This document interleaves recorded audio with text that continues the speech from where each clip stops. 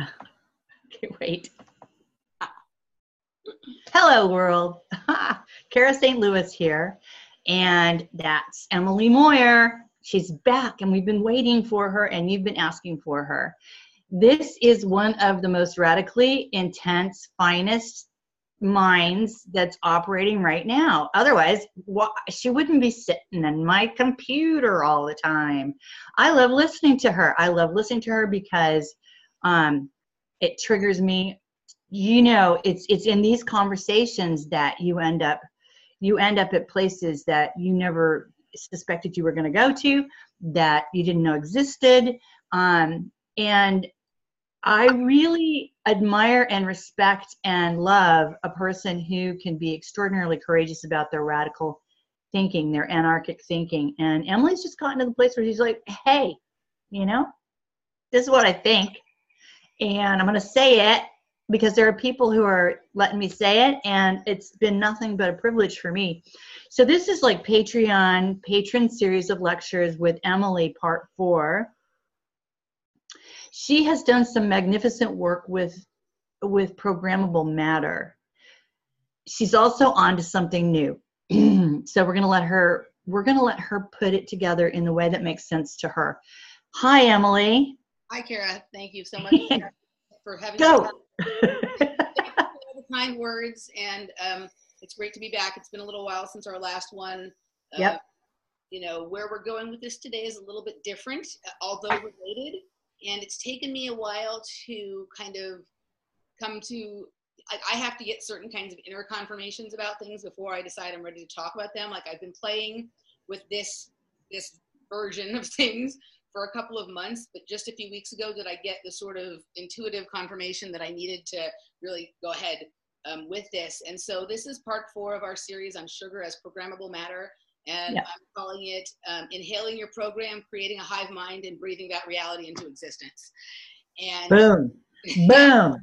So just, you know, this is a little bit different than what we've been doing, but related. And actually, it brings us back almost full circle to where I got the idea for sugar as programmable matter. And for those of you who have been listening to the series, you've heard me say this. And so I'm going to repeat it for those who maybe haven't.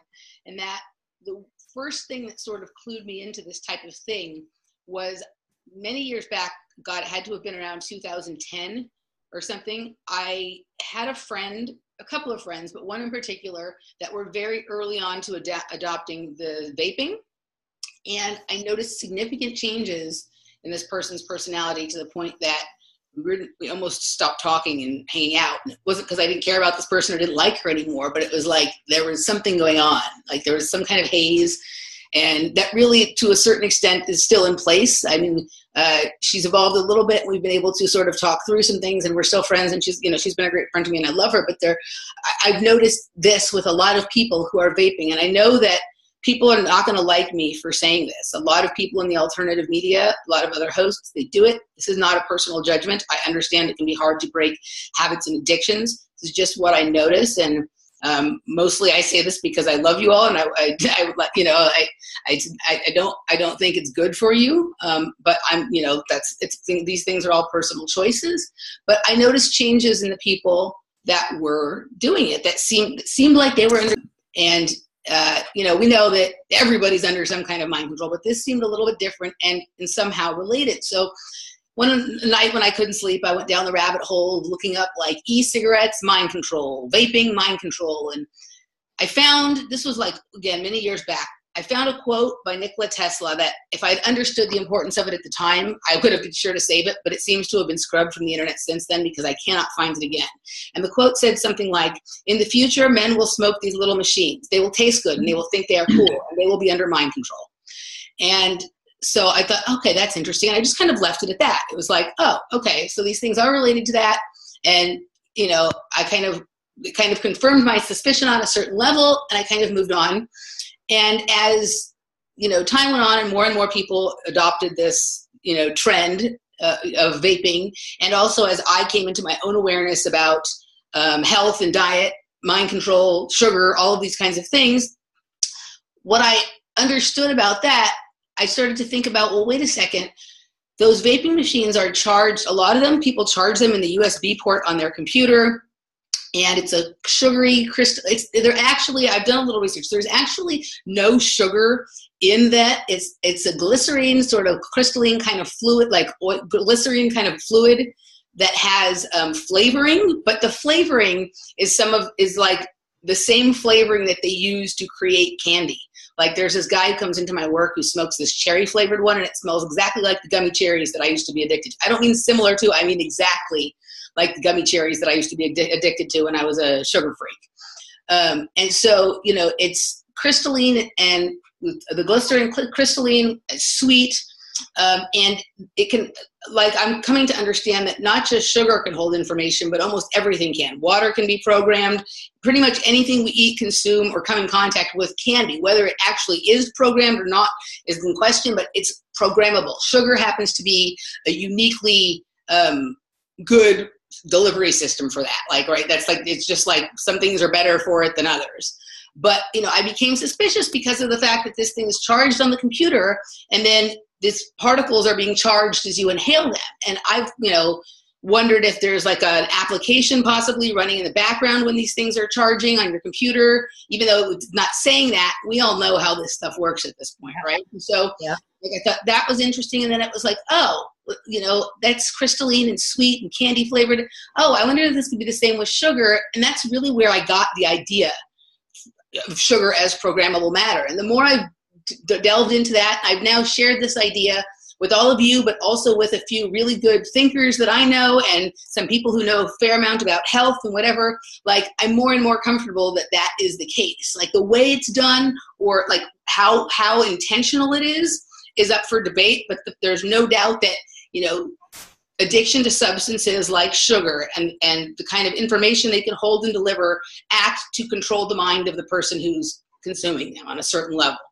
And right. I've worked with enough people now who I've helped, you know, them to try and come off of sugar, who've noticed significant changes not only in their bodies, but in their minds, their thoughts, and all sorts of things, that I'm pretty comfortable that on at least some important metaphysical level, I'm correct about that.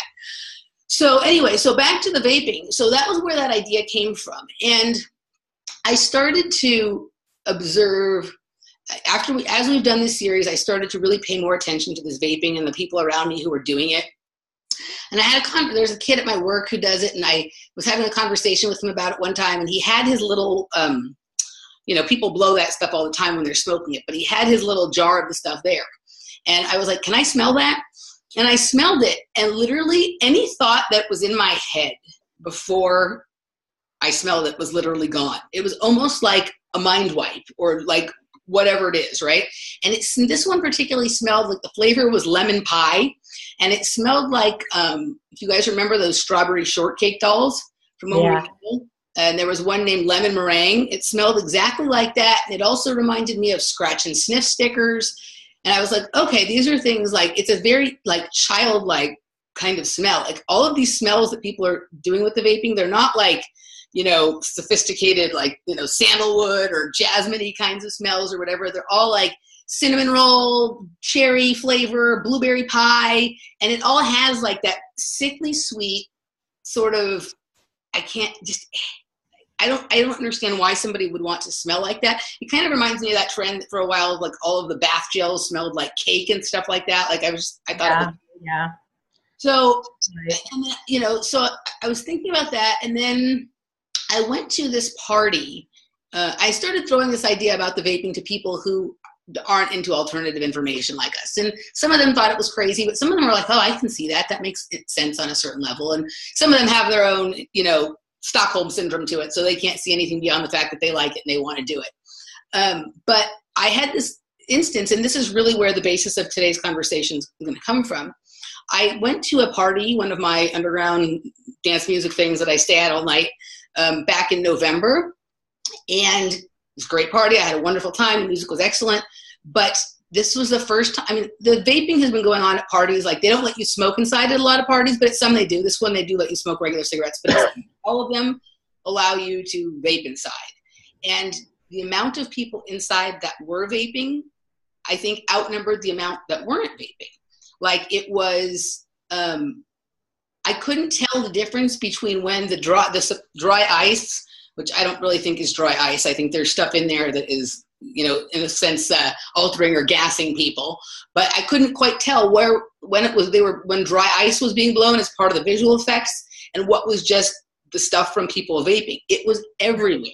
I could not find a single, like, I would find an area to dance where it didn't smell like that. I'd like start to sort of get into my groove. I like to close my eyes and go off into my own world when I dance. And then all of a sudden I'd smell grape Kool-Aid. It was like, it was interrupting my flow, like, or just like my ability to create my own mental space. And at one point during the party, I was telling my friend who I was there with, we were like standing in the way back of the party, and I just leaned over and sort of like whispered in his ear, dude, I fucking hate that shit that everybody's blowing. I was like, I can't escape it. It's like, it's fucking awful. And this girl who was like maybe 4 feet in front of me turns around and is like, I can hear what you're saying.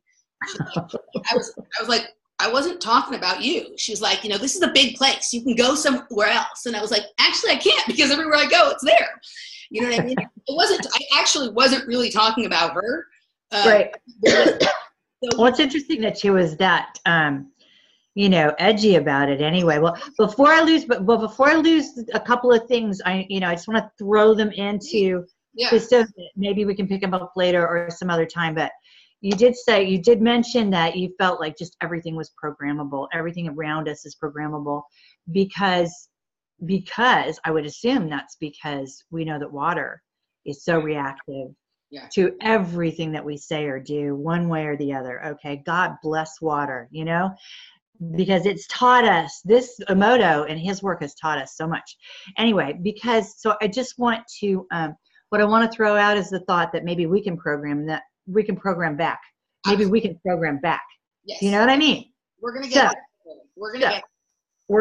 there. We're going to get there. The second thing I want to point out, because you're talking about sort of the difference between cigarettes, regular old tobacco cigarettes, which I realize are cured in sugar. That's how it really is how they addict us, is by curing tobacco and sugar. But tobacco I think it's one of the 2 sacred plants. I was talking about the other sacred plant yesterday and the day before at length. But this one, I have been known, and I will do it again. When someone I love is vaping, I will take the vape away from them and give them a pack of cigarettes. Yeah. Because it's better for them to do that. They might as well smoke. And the fact of the matter is, you were talking about how when this cloud of God, I don't even know what, covers you and gets inside your body, you go to this zone, to this nothing zone, to this zombie zone. I used to smoke cigarettes. I smoked cigarettes for about 17 years. I haven't done it for decades now. Nobody loves to smoke but more than I do, believe you me, because that's just the kind of personality I have. It helped me think, Emily. I'm a writer. Okay. And when I was writing, or when I was in college, or that's one of the things I miss about it, is that it turned my brain. I mean, it really helped the intellect when I needed to use the intellect and I needed to concentrate. What you're talking about is the exact opposite of that. Yeah?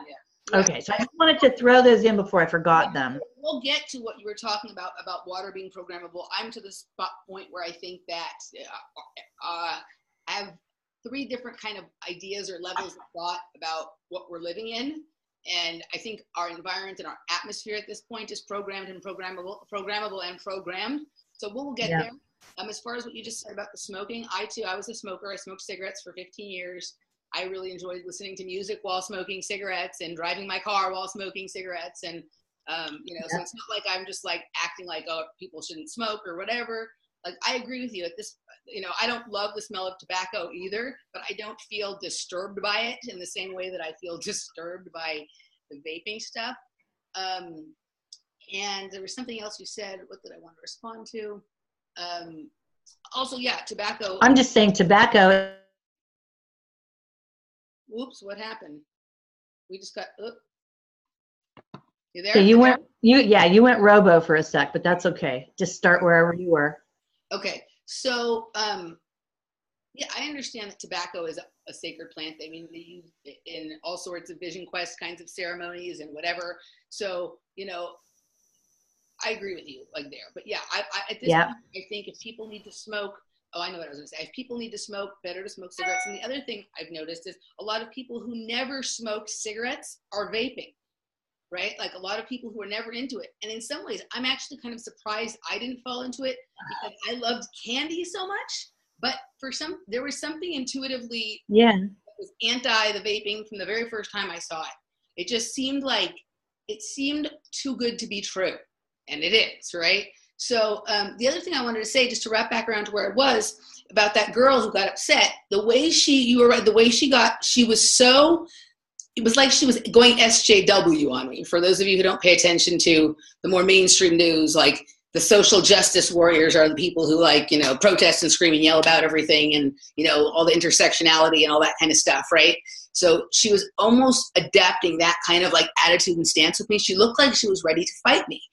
And anything that has somebody that emotionally wound up by it, like, wow, like that, I was kind of taken aback, whatever. So, you know, I'm not fighting. I just was like, look, I wasn't talking about you, you know, move on. But I was actually having a difficult time kind of enjoying myself because of it, right? So I'm only sharing this for the sake of the story, but, you know, I like to have a psychedelic experience once in a while, and I was trying to enjoy one that night.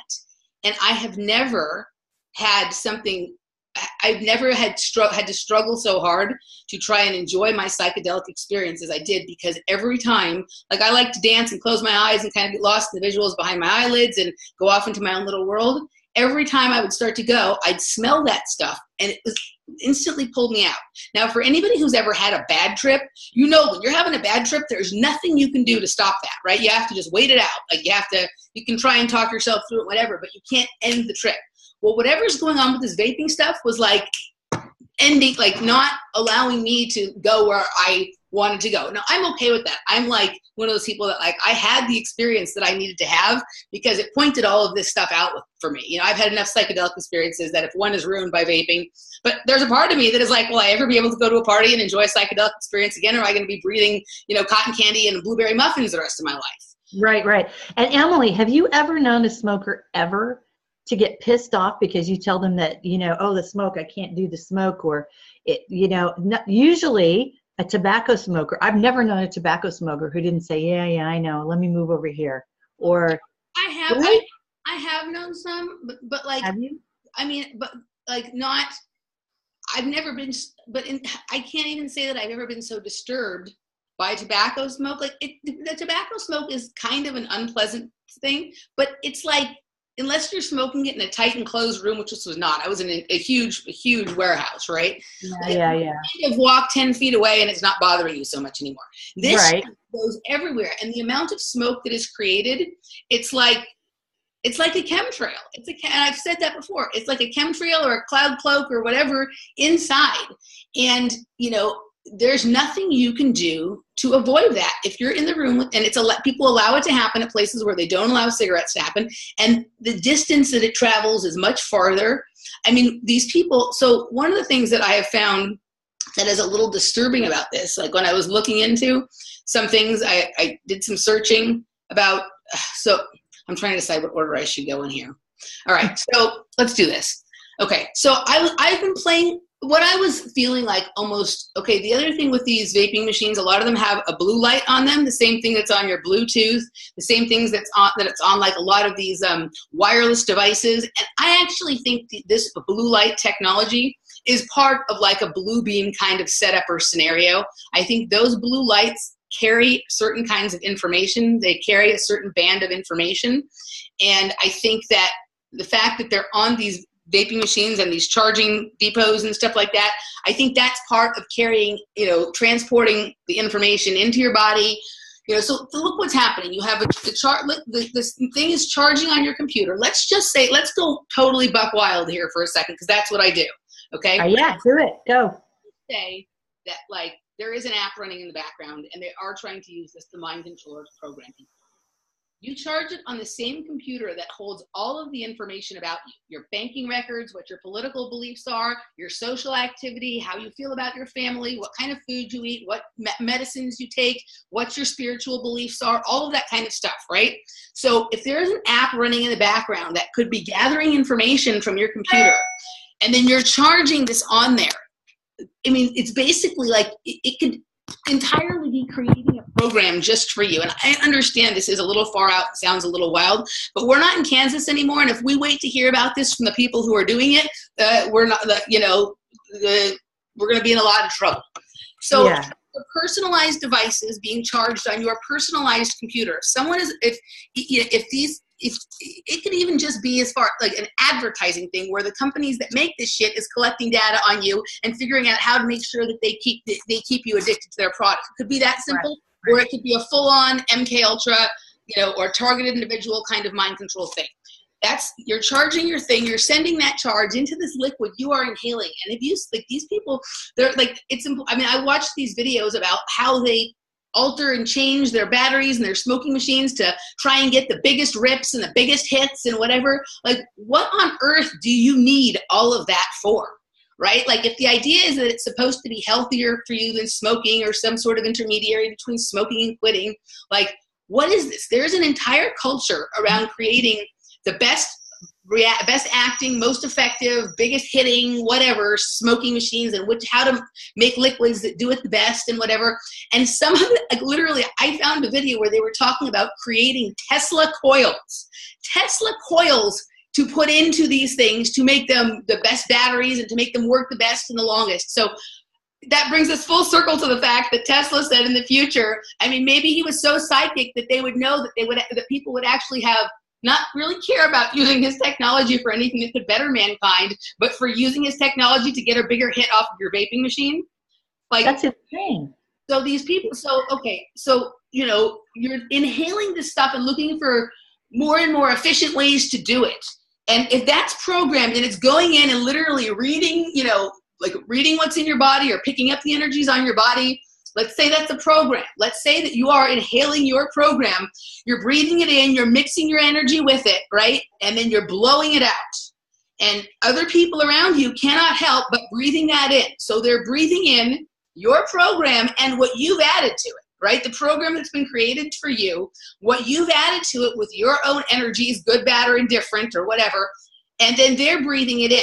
I completely had the thought that, like, what if this is one of the things that's being used to create a hive mind? Okay, because if these people breathe out the particles, we breathe them in, you know what I mean? And then, if we're creating like a hive mind and creating like, this could cause, like, for example, I was at a party and there's people there having this extremely intense, experience with the music and LED lights and a Function One sound system, which is known for creating sort of transcendent experiences. So already there's enough, if you listen to Mark Devlin's work and some of the things I've said about dance music, there's already the danger of like psychotronic weaponry and sound frequency, being used, in nefarious ways. So you have that going on, and then you add this to the mix, right? You add this, and it was literally almost like I was watching there be created like a haze or a screen in front of me. So think Project Bluebeam, and also think chemtrails, which are about creating sort of a silver screen in the sky that they might be able to project reality off of. Are we being used, or not me because I'm not doing it, but I'm breathing it because I can't avoid it? Right. Are we, is it somehow, I mean, if there is mind control technology in the chemtrails, which we all agree that something is going on with that, what about this? This is ground level, and this is getting us to participate in our own program and into creating a synchronistic or a hive mind experience. I mean, you have people there that are now, when you're in a room with people, you're having a spiritual or an energetic experience, you're already sharing air with them, which definitely, like, this is something that as we become more advanced in these things we study, we should be conscious of, even our intentions when we breathe and when we're in a room with other people, sharing energetic experiences. But now you put this into the mix, and if I'm right about this, and all this stuff are basically particles that can hold charge and carry information and have intent placed upon them and whatever, then, like, are we really just like for people who are doing it, creating this, and for those of us who are, in a situation where it exists, being used to enhance it, right? And so it's kind of this thing that like, it creates a ground level hive mind possibility. And then if you have people who are thinking that they're having spiritual experiences because they're in sync or they're in unison with somebody, then that's something, it's kind of like this idea of unity consciousness, which I don't like. To me, that always has said hive mind, but for some people who are in the New Age movement, that's something that feels good to them. But what if it's being even, I think the whole thing is a false thing, but what if within that it's even just the way it's actually coming together is being falsely created by basically breathing in the same program. Now, what we're in here, like I'm kind of in a phase where I'm starting to think we're in some kind of containment system, we're in some kind of simulation. So it's entirely possible that our atmosphere is already programmed and charged and is completely aware of us, and every time we breathe it in, we're breathing in information from that simulation, and every time we breathe out, it's gathering information about us to feedback a better program. But I think some of the things that chemtrails and stuff like vaping and sugar and all this kind of stuff is doing is creating an even further level of mechanization and programming to sort of, tighten that down, right? Like we can all agree that like at one time the earth felt more organic than it does now, even if we were already in a program. It's becoming increasingly less organic, more mechanized, more technological, and more fake, right? Mm-hmm. Right. So more artificial. So these are all the things that were sort of flying around in my head, and I've been trying to think about how I could really speak about them in a way that made sense, and I recognize that a lot of this is just me expressing my thoughts, my creative thinking, and my imagination and whatever, but that's what we do here with Cara. That's what you get to do, man. That's what you get to do, and I love it, and everybody loves, this just throws the doors open for people to be able to speculate. Geez, it's what we do. We speculate, okay? Well, first of all, I think you're really, again, onto something again.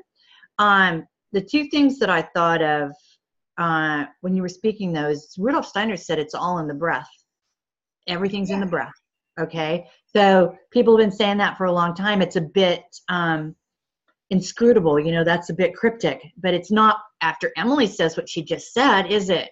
Okay. The other thing is I interviewed my friend Dan Schreiber in Australia, and he spoke at length about the human being. We digest our landscape. We digest everything around us. And it's really only, when I say gross, I don't mean disgusting, but I mean, this sort of large piece, the grossest way that we do that is by chewing and ingesting an actual, material thing that's around us. But our skin receives information from the sun. We digest that. It's like the sun. It's like going to the library, So of course they've gotten between us and the sun. But what does that do? Does that leave space for them to? You know what I mean? Does that mean that they very much know what we're capable of doing in that way, and have figured out how to utilize that? Get rid of the sun, because the sun is feeding them. The sun is like this universal library, and we're digesting that. If we can block probably 40% of it by now, then we have all the space that we can use, We can use what they can do that they're not getting anymore. We digest our landscape with our eyes, with every sense. So, and that is a true thing. That is just a true thing about human beings. So what you're saying isn't even remotely far-fetched. Okay, it's between that and the other bits of people's cosmology, like mine, where Steiner would say that it's all in the breath. Everything's in the breath. Yeah, no, and Rudolf Steiner definitely has lots of gems that we should all find modern ways to expound upon, because he's not here anymore to do so. Yeah, it's translated to the modern world, because he was talking to a very somber crowd of, In some ways, he would have been a great. He was he's kind of like a Tesla of his genre. He was very ahead of his time. He's an absolute avatar. Absolute avatar. People go after him, but whatever. I don't care. Yeah. So the other thing this has made me think about is like, what is the role of sweetness in our life, right? So even if you're a person like me and tried to eliminate sugar from your life, you find yourself quickly like, oh, when you find some new little xylitol or stevia candy, that's addicting too. Like, what is it about sweetness that takes us? Yes, I'm not saying people should never have it. I'm not saying that. Like, I cheat and have cocktails sometimes and whatever. We all have to, we're here, we're having this experience and whatever. But what is it about it that takes us out of our self and just becomes this constant driving towards wanting more, right? And it's also, think about like when you were little, you wanted like a sweet sugary treat every time you did something good. So when I had that experience where I sniffed that guy's thing and it was like a mind wipe, and also when I was at the party and I couldn't concentrate on my own inner visions because I was smelling great Kool-Aid, like, is it possible that sugar is used to create fog in the brain so we forget experiences? Is it to create haze over traumatic experiences? For anybody who's been following along with this whole thing with the gymnastics scandal and the pedophilia, which I've spoken at length about now, one of the things they said about Dr. Larry Nassar is that they thought he was their friend. They would go for their treatments. He gave them candy, right? Like, is it entirely possible that candy or sugar or sweet scratch and stiff Snickers and whatever acts like a mind wipe? Right? Like, I mean, think about how many like pedophiles and molesters and stuff like that give kids candy. And sure, we all want candy, but there could be a second, we all, when we're kids, we want any treat, but there could be a secondary effect of it. And that, like, you go into that sugar high and it really creates a malaise that makes it impossible for you possibly to recollect clearly what has happened to you. And I know people, myself on some level included, who are in their 30s, 40s, and 50s and trying to uncover certain traumatic events that happened to them and, bump up against this like thing where they can almost remember, but they can't quite. And I'm certainly not for creating things that weren't there or looking for things where there's no problem. Right. I've worked through enough of my trauma now that, like, I know when I bump up against a wall that is like an inserted kind of wall.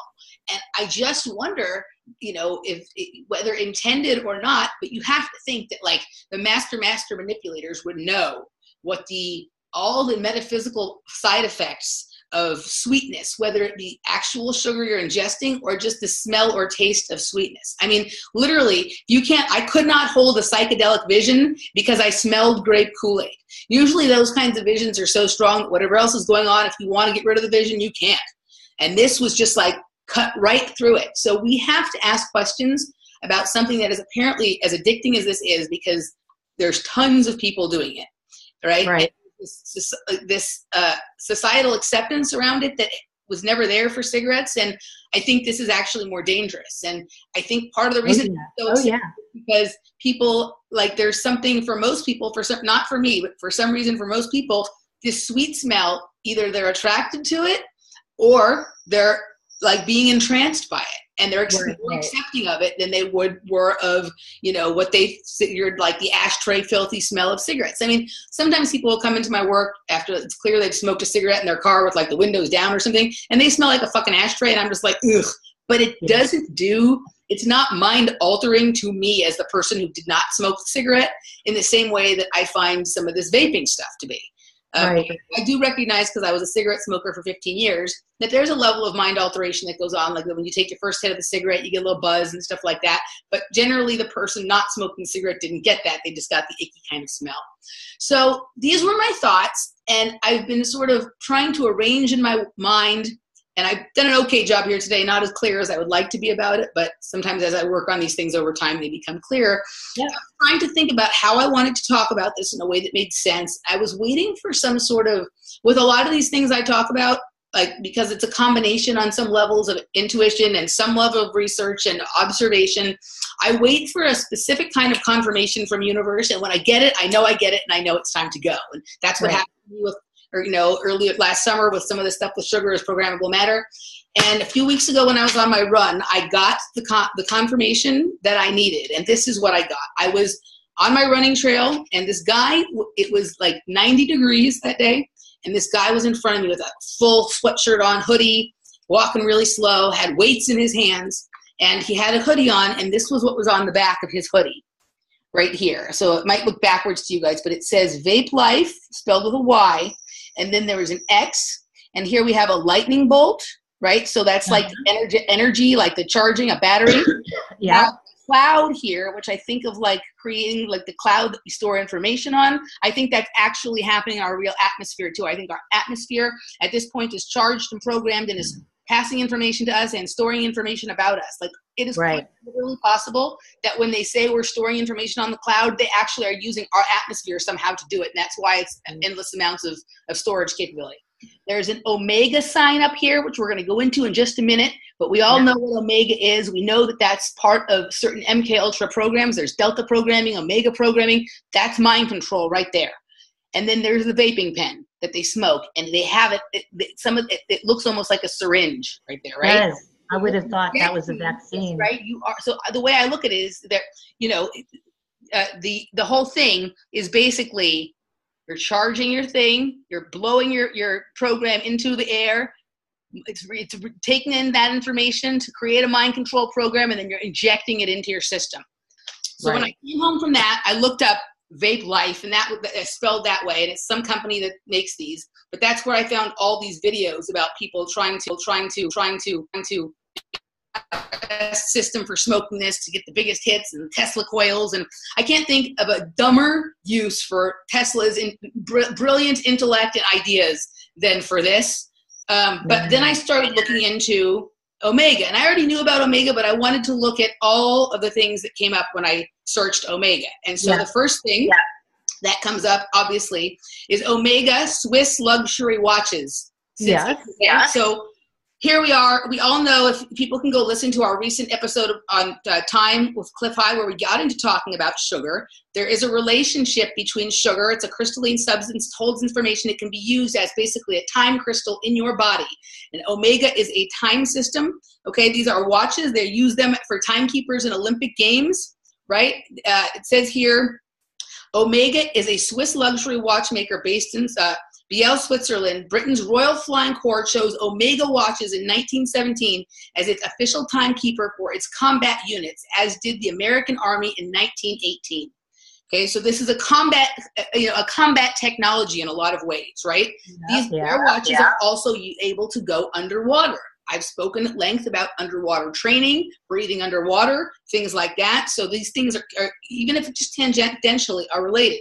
And then we go to the meaning of the word and the symbol of omega itself, right? So I'm sorry, I haven't use my notes on my phone here. But even if you just do a search on Wikipedia of what omega means, omega is the 24th and last letter of the Greek alphabet. In the Greek numeric system, it has a value of 800. The word literally means the great O, or the great,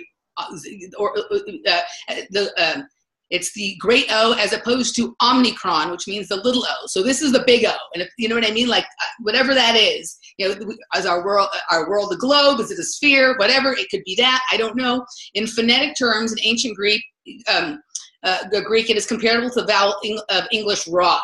In modern Greek, it represents the mid-back rounded vowel. It is transcribed to simply O. As the last letter of the Greek alphabet, omega is often used to denote the last or the end or the ultimate limit of a set, in contrast to alpha. So we know about alpha programming, and this is omega. Is this possibly like the last thing they have to get in place to have the full sort of control system set, right? Okay, so in physics, hold on.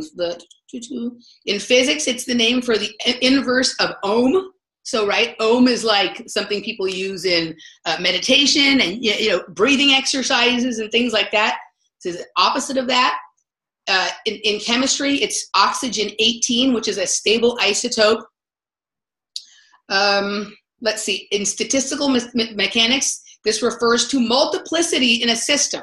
So if we think about mind control, right? We talk about alters and multiple personalities and stuff like that. That's there. Let's see. Hold on. I'm looking for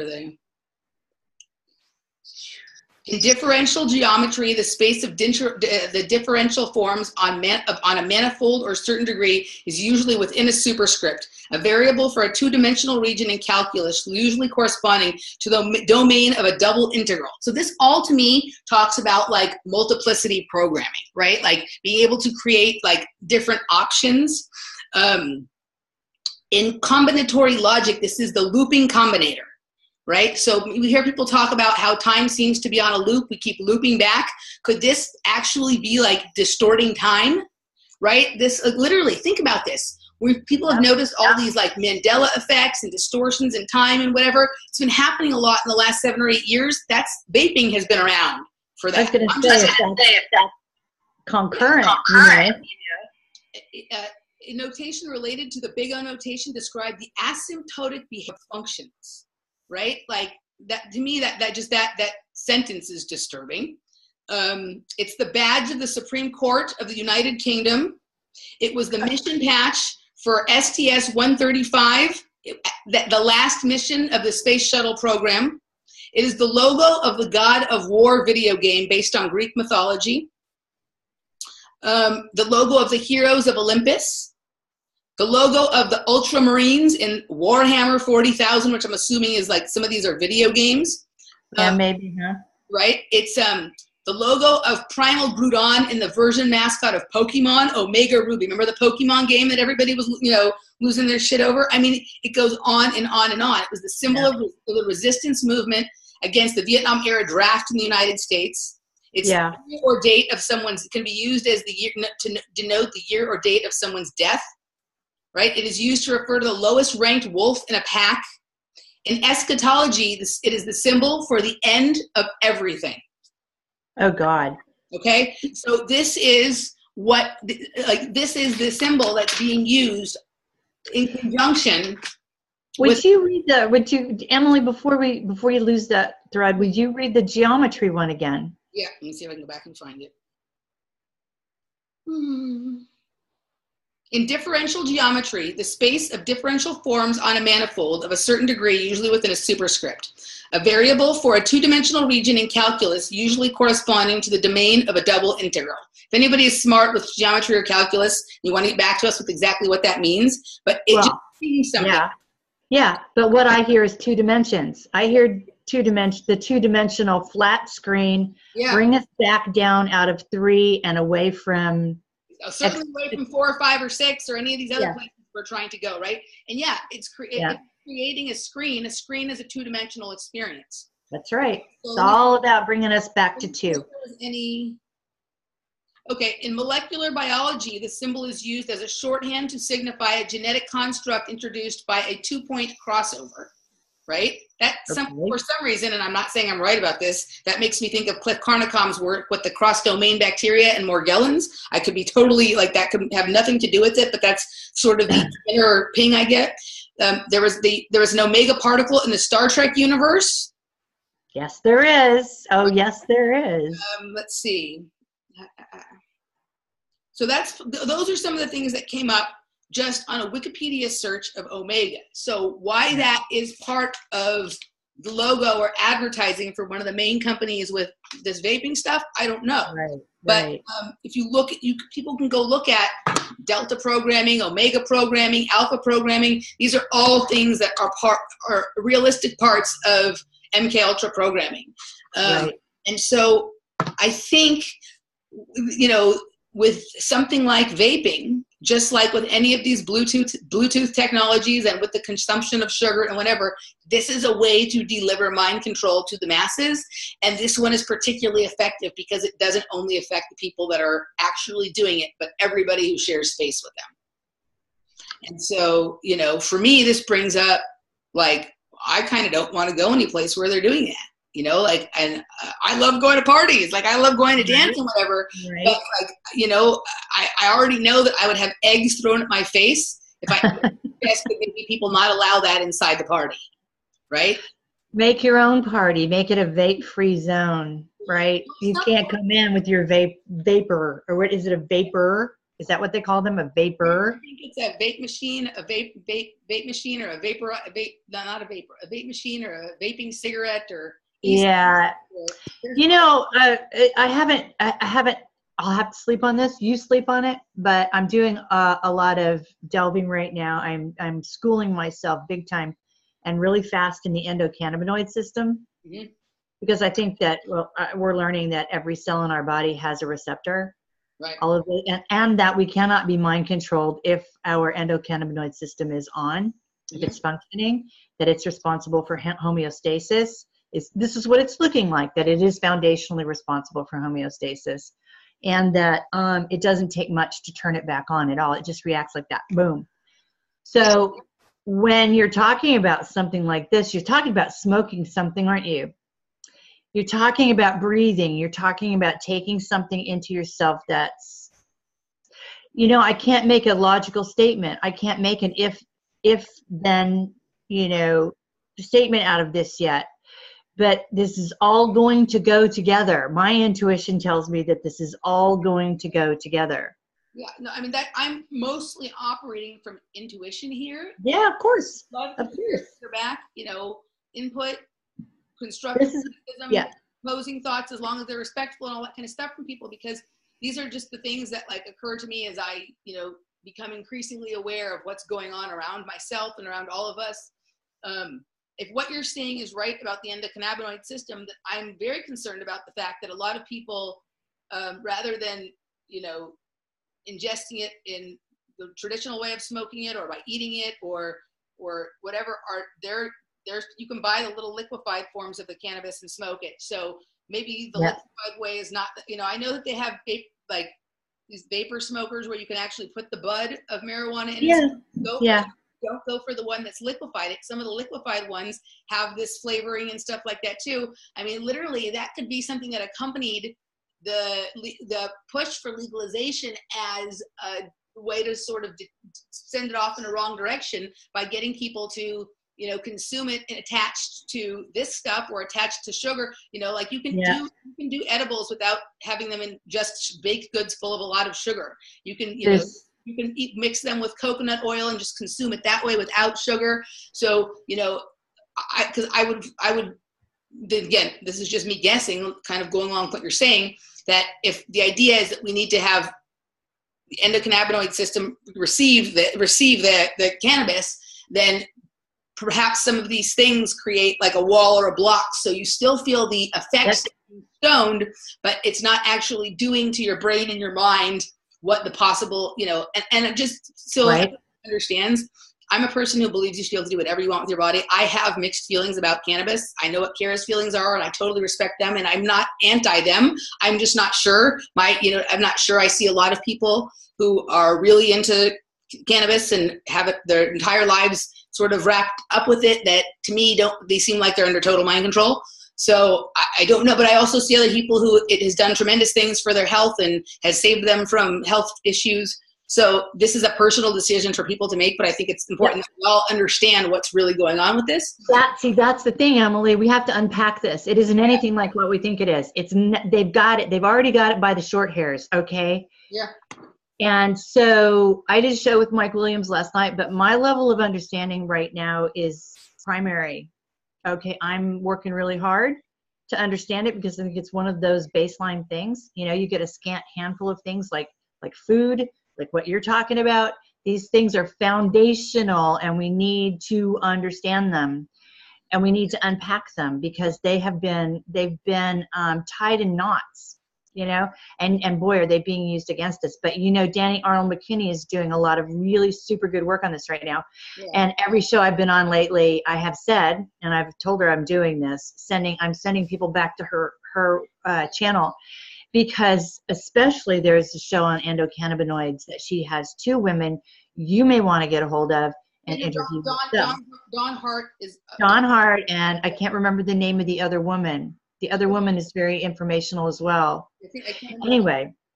Dawn, I know who you're speaking about. Dawn is a friend of mine, and Dawn and I have had, she's helping to educate me on some of this. And yes. It's not what we think it is. I mean, foundationally, I am very pro cannabis because I got tired of watching children die because they were drunk. Okay, and you lose all control or a decision-making capacity. And if there's anything at all that's already wrong, like you're depressed, and lots of children are so fragile right now in that way. Alcohol does nothing but hurt, you know. So this is the first reason I'm pro that, because I'd much rather see these children sitting around in a circle smoking a joint You better believe it, baby, because they're safe. They're safe that way. They're not behind the wheel of a car. Okay. And so that's where I started. But I have to say that Emily is expressing some absolutely reasonable discernment. You cannot ever just latch onto something and say, this is good. This is the good one.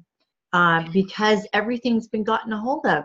Everything's weaponized against us. And so yeah, we have to work really hard to put together an entire array of things that that are both helpful to you and mitigating the harm from other things. And it's not fair that we have to do this, but in a certain sense, God, no. Be responsible about what we do with our body is going to prepare us for the day when maybe the controllers are gone and we're actually able to do what we want to do with our lives. And we'll get ahead of them, and the evidence of that is that it's so damned hard to contain us. Yeah. And the last thing I wanted to say about this, and this goes to some of what you were just saying, the guy who comes into my work who smells like gummy cherries, who does the vape, he's a super nice guy. I really like him. I enjoy talking to him. We have a lot of interesting conversations. He was a recovering drug addict. He's a recovering drug addict. He's been clean for a very long time. And the other day he had a seizure. And I said, well, have you ever had them before? He said, well, I used to have them when I did drugs, but I thought it was because of the drugs. And I've been clean for a long time now, and I don't know why I had them. I said, well, what if it's because of the vaping machine? Because you were doing that then, and you're doing it now. What if it wasn't really because of the drugs? What if it was because of the vaping? And I'm not saying it wasn't because of the drugs, because we all know those things can do that.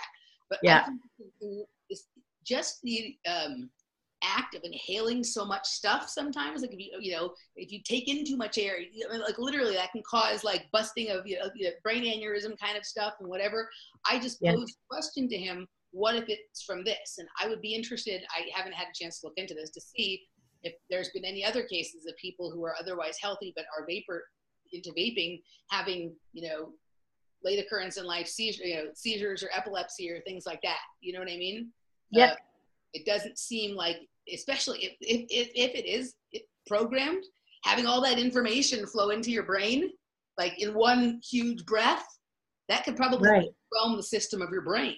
Right. I understand that we're out on a very far limb here, but I think we need to consider all of these things because they're spraying shit in the sky for agendas that are this complex. Why wouldn't they get us to participate on the ground?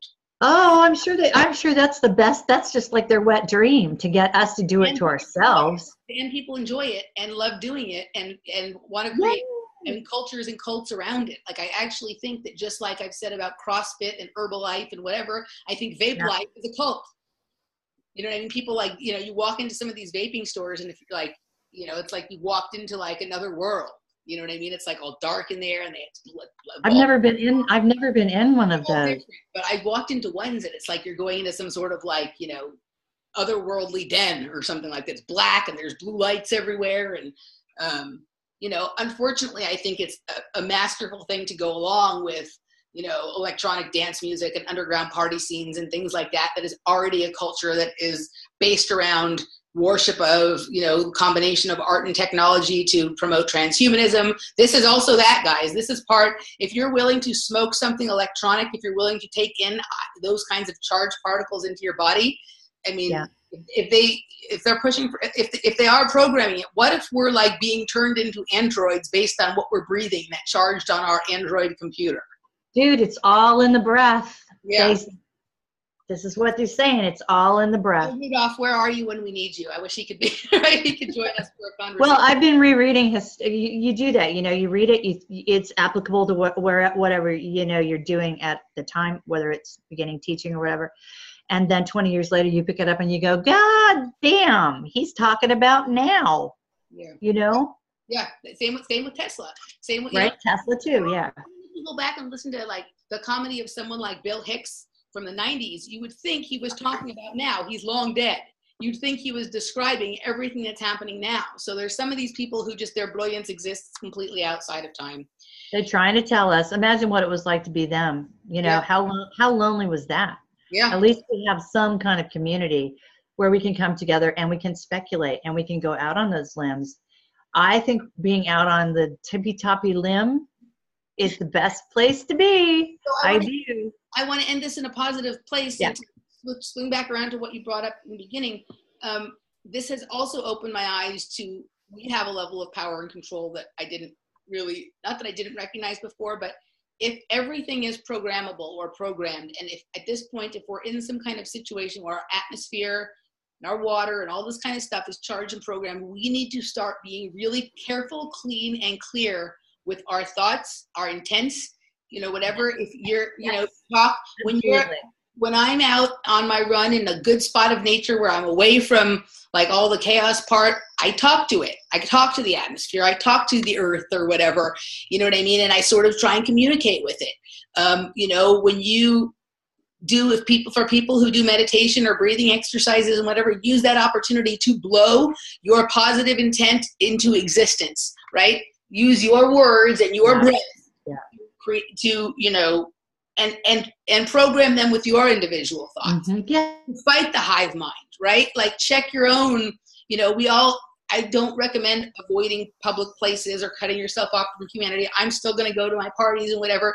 Don't build a Faraday cage, build a kind of a mesh net that is sort of, you know, your energetic wall to keep out things that are harmful, you know, let some of the experience in so you can understand what it is, but sort of create, you know, a barrier that you're not willing to let it go past, and then use your opportunity to breathe your thoughts, your feelings, your will into existence in a way that is, you know, the antidote for some of this other stuff. You know, That's right.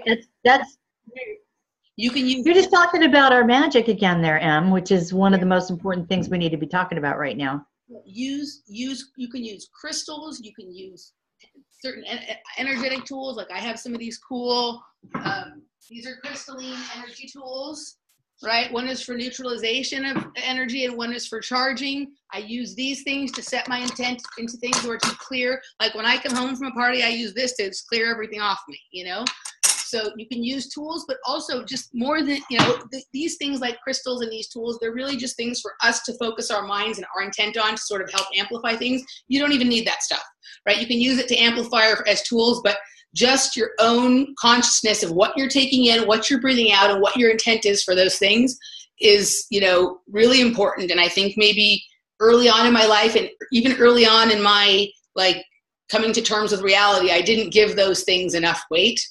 And the reason that they have to deploy all these things against us is because they know the power that we have. And so, you know, of course, absolutely. You can also use some of these kinds of, you know, like with, you know, same thing with food. Like you can, when you sit down to your meal or whatever, you can tell what, you know, with your healthy food, you can tell it what you want it to do with your body.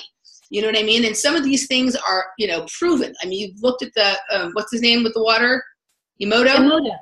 Yeah. Well, everybody go look at his, you know, experiments with water and, you know, the way you can talk to water and affect how it, you know, you drink high quality water and structure your water, charge it with your thoughts, your energies, if you know, whatever kind of things, you know, there's people who use, I watched an experiment where somebody had organite and they took a cup of water and they froze it without the organite, and they took one, they put the organite in there and froze the water, and it had like all this fabulous geometric pattern and whatever, just like cymatics. You can look at cymatics and how, you know, harmonious rhythms create beautiful sacred geometry and discordant rhythms just create a mess on the plate. So let's think about these things when we're setting our intent or, you know, using our create imaginations or ideas or whatever. So that's pretty much what I have to say for today. Okay. Yeah. That's a lot, Emily. How do you like us now, world? No, it's brilliant. It's all, and you know, the thing is, it's all coming together. All of these strands, they're all coming together now, right? They're all coming together right now. Emily's right. You believe that the reason you have to run so hard. Oopsie, what happened? Where did you go? What happened? Where did you go? Okay, I just lost Cara here. Let me see if I can get her back. I'm going to pause it. Okay, folks, we just had like an interruption. Cara's computer crashed and she is not able to come back up. So I'm just going to finish this off for everybody here. It's interesting when we were talking about our own power. That's when her computer crashed. Anyway, the last thing I wanted to say before we finish is I wanted to thank Cara for having me. I love doing these with her. And guys, please support Cara on her Patreon page and subscribe to her YouTube channel, attend her lectures. They're awesome. And you can catch me at offplanetradio.com. Our YouTube channel is Off Planet Media. Support us on Patreon, patreon.com/offplanetmedia. And the last thing I wanted to say is that I'm also now available for holistic wellness and conscious lifestyle consultations. The idea basically being to use your choices about your body and your lifestyle to work through your trauma and help get you unstuck. And yeah, you can contact me on Facebook, Emily Moyer. I'm easy to find. And if you don't like Facebook, you can contact me through email at technobrat21@gmail.com. Thank you, Cara, for having me. And I'll see you guys all soon. Bye-bye.